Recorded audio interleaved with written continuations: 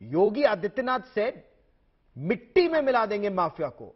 विपक्ष, the opposition says that mafia have no fear.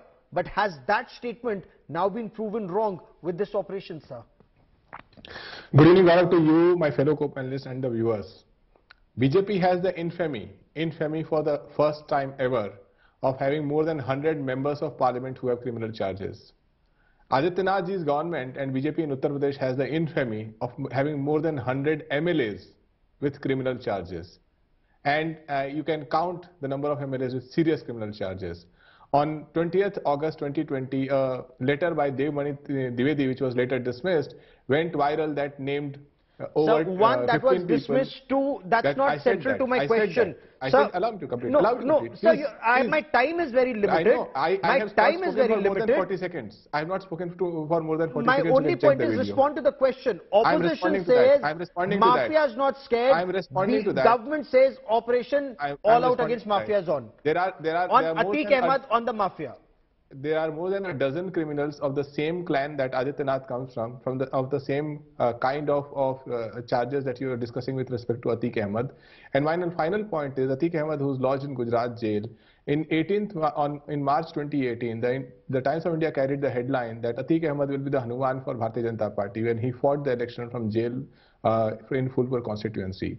So when BJP says and Adityanath ji says that mafia ko mitti mein mila denge, you have to look at the people who have hundreds of people with criminal backgrounds. Let me bring in Subrat Pal.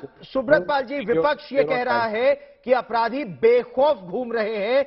BJP के कई नेता हैं जिन पर बड़े संगीन आरोप हैं और वो सरकार में है या संसद में है या असेंबली में है. तो कैसे कानून का डर होगा माफिया को? देखो आप, तो ये विपक्ष तो कुछ भी बोलता है, विपक्ष के बोलने का हम लोगों को फर्क नहीं पड़ता. दूसरा, जनता सब जानती है, सब समझती है. हम लोग जिस क्षेत्र से आते हैं वो शायद समाजवादी पार्टी का वो क्षेत्रीय गढ़ हुआ करता है. समाजवादी पार्टी, योगी जी ने कहा था जिस प्रकार से कि समाजवादी पार्टी तो ये तो इनके रग रग में अपराध भरा हुआ है, निश्चित रूप से रग रग में अपराध भरा हुआ है. सब लोग जानते हैं कि माफिया आखिर कैसे जन्म लिया. इन माफियाओं ने, इन माफियाओं को किन्होंने पाला, किन्होंने माफियाओं को पोसा. और एक माफिया नहीं है, छोटे मोटे गुंडे भी जो है ना, वो भी सब इनकी पार्टी में है. आपको ध्यान होगा, अगर आपके एक बार जब 96 के आसपास की बात है, मुझे आज भी ध्यान है कि शिवपाल सिंह जी के गनर ने एक दरोगा की हत्या सीधे कर दी थी, उसको बाद में सांसद बनाया गया. एक न ऐसे सैकड़ों उदाहरण आपको मिल जाएंगे पूरे उत्तर प्रदेश में, आप ढूंढोगे.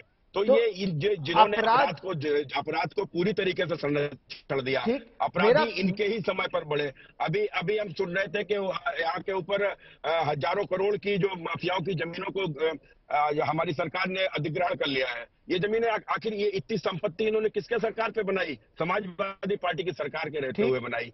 तो इनका चरित्र उजागर है. और जो घनश्याम तिवारी को रिस्पॉन्ड टू दैट, मिट्टी में मिला देना चाहिए, तो निश्चित रूप से इनको मिट्टी में मिलाया जाएगा, इनको कुछ सर पे थोड़ी ना बिठाया जाएगा.